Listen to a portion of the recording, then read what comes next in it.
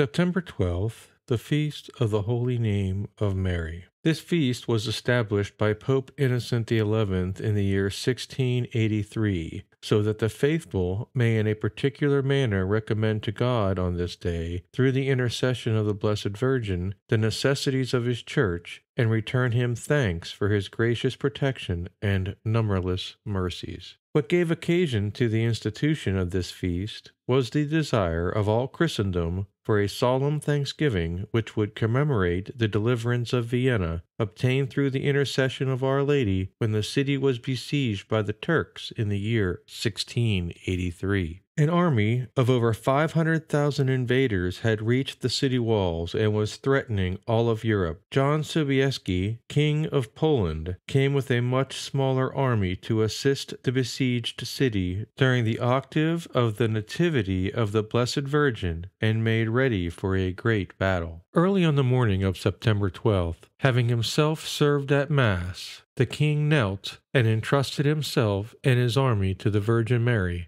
imploring her blessings upon himself and his troops for her assistance in the upcoming conflict. Then rising from his knees, the Northern Lion, as he was called by the Turks, said aloud, "Let us now march to the enemy with an entire confidence in the protection of heaven, under the assured patronage of the Blessed Virgin." And charging upon the enemy, they defeated and routed the Muslims completely. The Turkish forces were overwhelmed and Vienna was saved under the banner of Mary Most Holy. In commemoration of this glorious victory over the Muslims, and in thanksgiving to God and honor to Our Lady for their aid, Pope Innocent XI extended the feast of the Holy Name of Mary to the Universal Church that same year. Although the feast was originally celebrated on September 15th, in the year 1911, Saint Pope Pius X decreed that it be celebrated on September 12th.